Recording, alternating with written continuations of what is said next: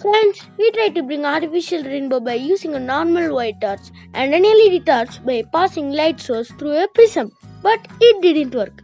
Then we tried a highly focused beam of white light by means of using a mobile flashlight, and we succeeded in getting an artificial rainbow through a prism on exam pad.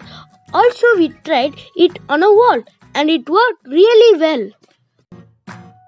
This happens through a process called refraction through a prism. The red light appears on the top and the violet light appears on the bottom based on the wavelength.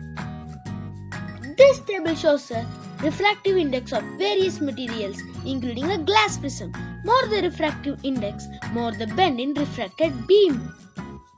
Friends, have anyone heard of negative index materials? It is very much available and it is called metamaterials. The uses of metamaterials are plenty and many research papers are available.